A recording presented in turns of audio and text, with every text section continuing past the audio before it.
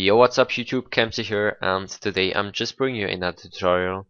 And in this tutorial I'm gonna show you how you can make those circles I just made over here on this wallpaper, or from what you guys know this from my 2K spear competition thumbnail. I used it there as well.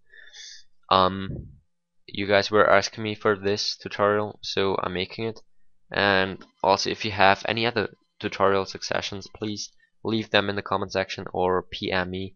I need suggestions to make any new tutorials, because that's what I'm going to do in the future a lot. So I'm concentrating on tutorials.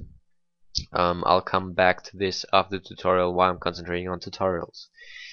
So let's get this started. I actually just made a normal wallpaper, 1020 on 1080 pixels. I made it coming from gray to black, so this effect is looking pretty good over there. You can also make it from light red to dark red, whatever. So now I'm just gonna choose the middle with the guidelines, and then you're just coming to the elliptical marquee tool, and you're making a circle like this.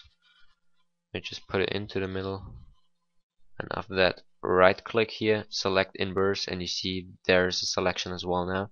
So if you make anything with the brush tool now, it's gonna be out of the circle, not in the inner circle. So choose the color white, and then choose a brush tool, make it to about 170 pixels, and then you're just starting from over here, making it like this. It's not perfect now. I'm just making it again because it was horrible. Just get a circle done like this. Yeah, it's not perfect again. Just make it a bit better, like this. So then press Ctrl D to deselect this and put the blend mode on overlay, and then just press Ctrl T to transform it, and now you see over there, well, you see over there where the middle should be. So there's the middle, and here would be the middle, so put it down a bit. It needs to be in the middle, that it looks pretty good. So now what you're going to do is just duplicate it, make it bigger, duplicate again, make it bigger again, and so on until you think it's enough. It actually already looks pretty good.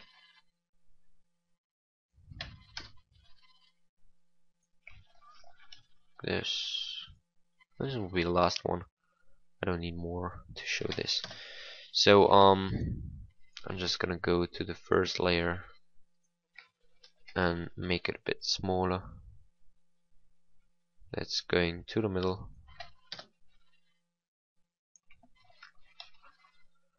So that's just, I'm kind of rushing this now. If you're making this in your wallpaper or background or thumbnail or wherever you're gonna use this effect, then keep your time. So that should be enough. Now I'm just gonna open up a texture, because this is already looking pretty good, but I want to have a better look from this. Like, I want to have it like a light coming up. So I'm just gonna open up a texture, which is over there, this one. There are a lot of brushes like this as well, so I'm just gonna drag and drop it in here, put it into the middle, and then hit Ctrl U and put the saturation down, and then put it under all those circles, and put the blend mode on overlay as well. And I'm gonna put the opacity of the circles down to 70, and the opacity of this texture down to 70 as well. So this is looking pretty good. Well, it's looking pretty great, pretty good. And if you remove that guide, you will see it's like kinda coming a light at the end of a tunnel or at the end of a way. It's just looking pretty cool.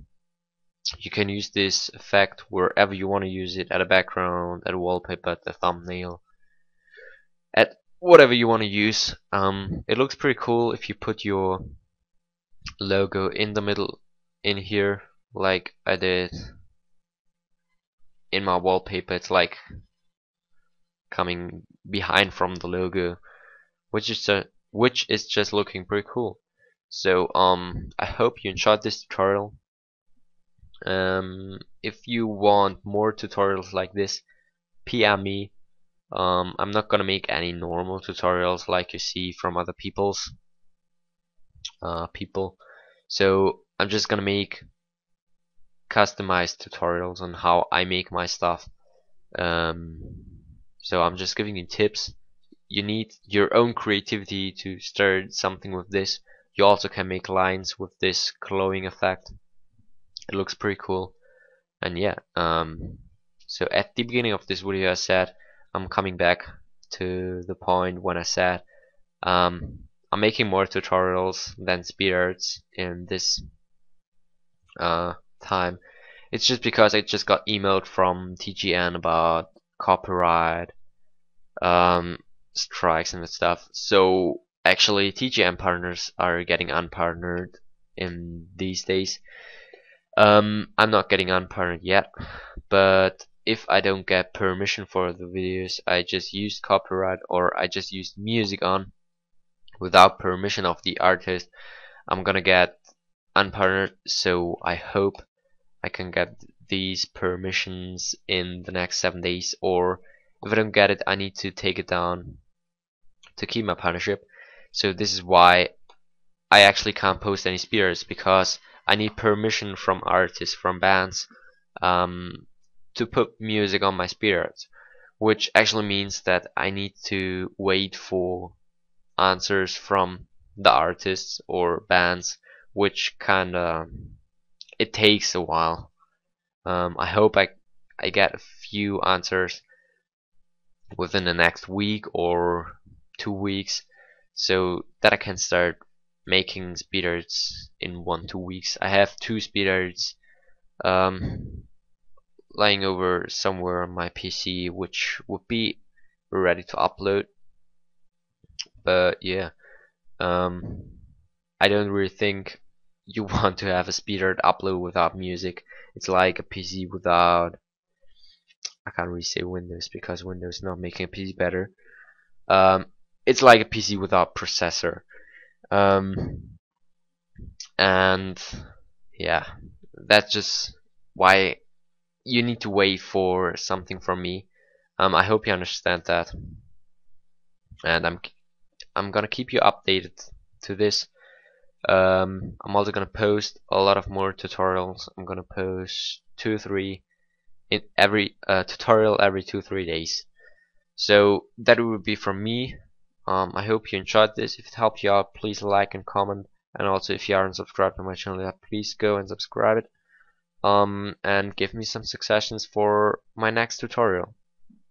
PM me or put it in the comment section. So I'm out. Peace.